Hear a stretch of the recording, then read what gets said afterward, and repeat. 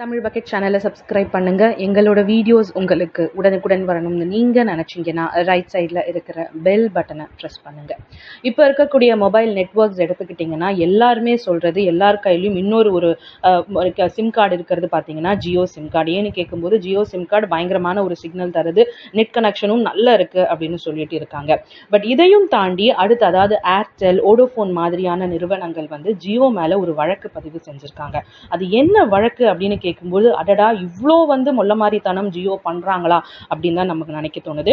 பொதுவாகவே ஒரு நடைமுறையில இருக்கக்கூடிய ஒரு விஷயம் பார்த்தீங்க அப்படின்னா, நம்ம ஒருத்தருக்கு கால் பண்றோம் அப்படின்னா கிட்டத்தட்ட 45 செகண்ட் அந்த ரிங்கிங் டோன் போகணும். ஸோ அந்த 45 செகண்ட் அந்த ட்ரிங்னு சொல்லி ரிங் ஆகுற அந்த விஷயம் 45 செகண்ட் இருந்து அதுக்கப்புறம் அதை அடுத்து அவங்க கால் அட்டன் பண்ணலங்கிற பட்சத்தில் அது கட் ஆயிடும், அது மிஸ் கால்ல போகும்.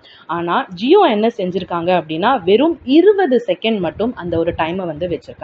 எதுக்கு இது 20 செகண்ட் வச்சா என்ன தப்பு அப்படின்னு நம்மளுக்கு ஒரு கேள்வி எழும்போம். ஆனா பாத்தீங்க அப்படின்னா இந்த ஒரு விஷயத்துக்காக தான் ஏர்டெல் மற்றும் அடுத்த வோடோஃபோன் மாதிரியாக இருக்கக்கூடிய நிறுவனங்கள் ஜியோ மேல வழக்கு பதிவு செஞ்சிருக்காங்க.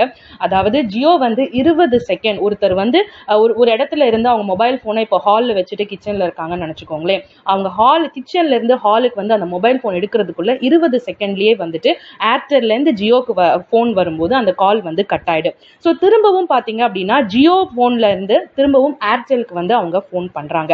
ஸோ அப்படி போன் பண்ற பட்சத்துல ஜியோக்கு ஏர்டெல் 6 பைசா கொடுக்கணும். ஸோ இதனாலதான் அவங்க 20 செகண்டா குறைச்சிருக்காங்க. ஸோ இப்போ ஜியோ இந்த மொள்ளமாரித்தனம் பண்றது அடுத்து இருக்கக்கூடிய ஏர்டெல், வோடோஃபோன் மாதிரியான நிறுவனங்கள் இதை கண்டுபிடிச்சு வழக்கு பதிவு செஞ்சிருக்காங்க.